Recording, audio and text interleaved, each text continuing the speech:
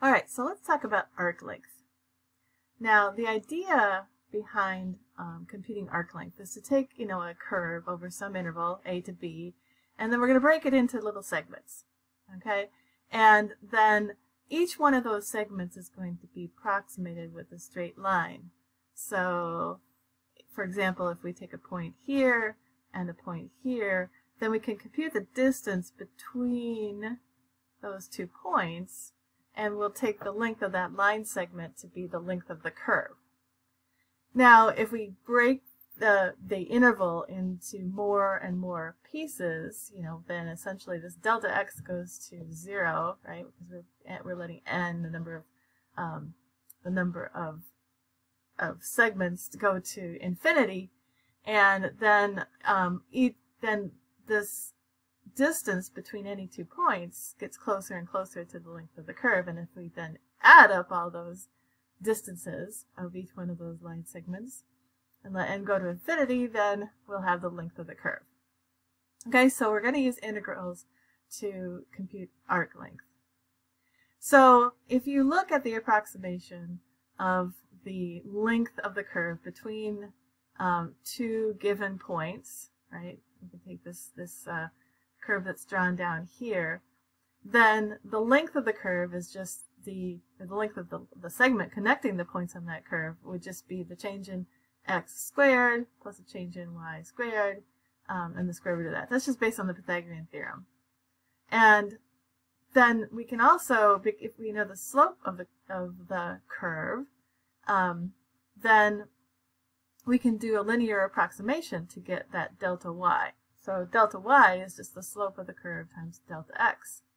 And so if we do that substitution, right, we substitute that in here, then you can see that we have delta x. We have a common factor here of delta x and delta x, right? And it's squared inside of a square root. So we just pull that delta x out of the square root. And what we're left with is the square root of 1 plus f prime of x, okay?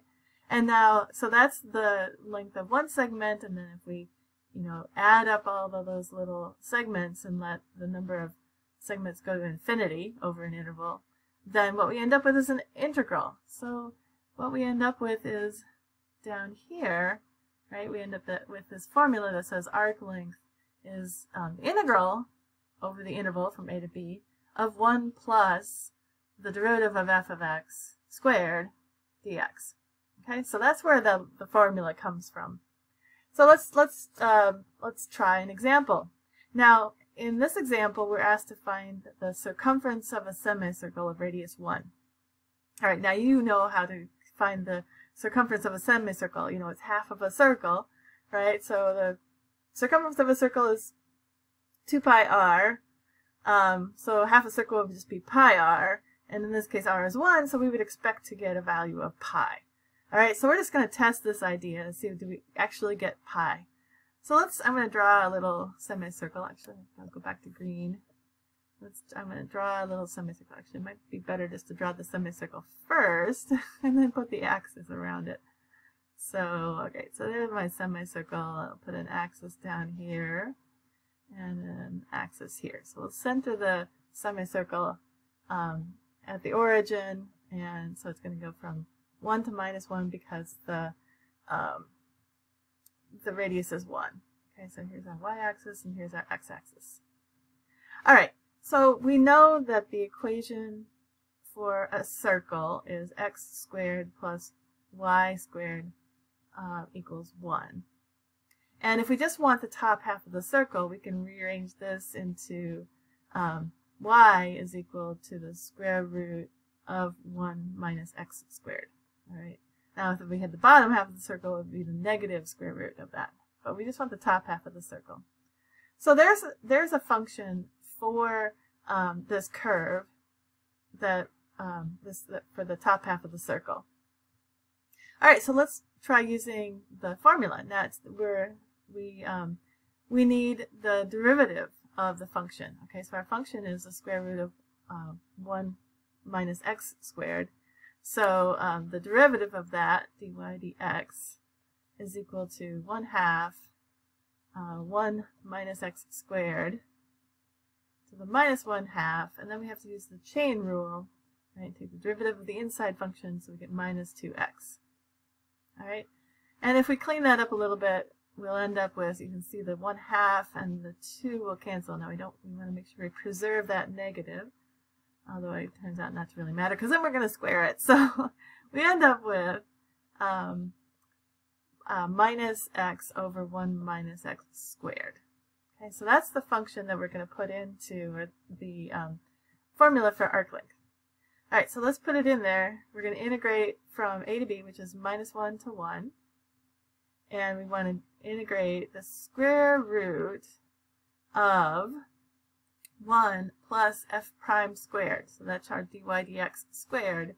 So when we square that, we get x squared over 1 minus x squared. So conveniently, the square root inside the square root goes away. Otherwise, it gets ugly. All right, dx. All right, now we need to clean that up. We need to make that a little neater. So I'm going to combine this. If I write this 1 as 1 minus x squared over 1 minus x squared, then I have a common denominator, and I can rewrite that as integral from minus 1 to 1. In the numerator, I'll get 1 minus x squared plus x squared, and then the denominator will be 1 minus x squared. Square root of that whole thing, and dx. All right, so these x's, those will go, x squareds go away. And then we can take the square root of the numerator. So let me rewrite it again here. Integral from minus 1 to 1. The square root of 1 in the numerator, because that's all that's left in the numerator, is just 1. So I'm just going to write it as 1 over the square root of the denominator, which is 1 minus x squared, dx. All right. Now that's something you might recognize. Hopefully you recognize it. Otherwise you have to do a trig substitution, and then you'll get the same answer. But you might recognize this as the arc sine. So this is the arc sine of x, and we want to evaluate that from minus 1 to 1. Okay, so we're going to get the arc sine of 1 minus the arc sine of minus 1. Okay, so at what angle is the sine equal to 1? Well, the sine is equal to 1 when we're up at the, at the top of the circle. So this is just pi over 2. So the angle pi over 2 gives us a sine of 1, right? So the arc sine of 1 is pi over 2. And then at what angle is the sine negative 1? Well, that's down there at minus pi over 2. Okay, so we have pi over 2 minus a minus pi over 2, and so it just becomes pi over 2 plus pi over 2, which is pi. So that's good news. Our formula worked because we got what we expected. That is the circumference of a semicircle.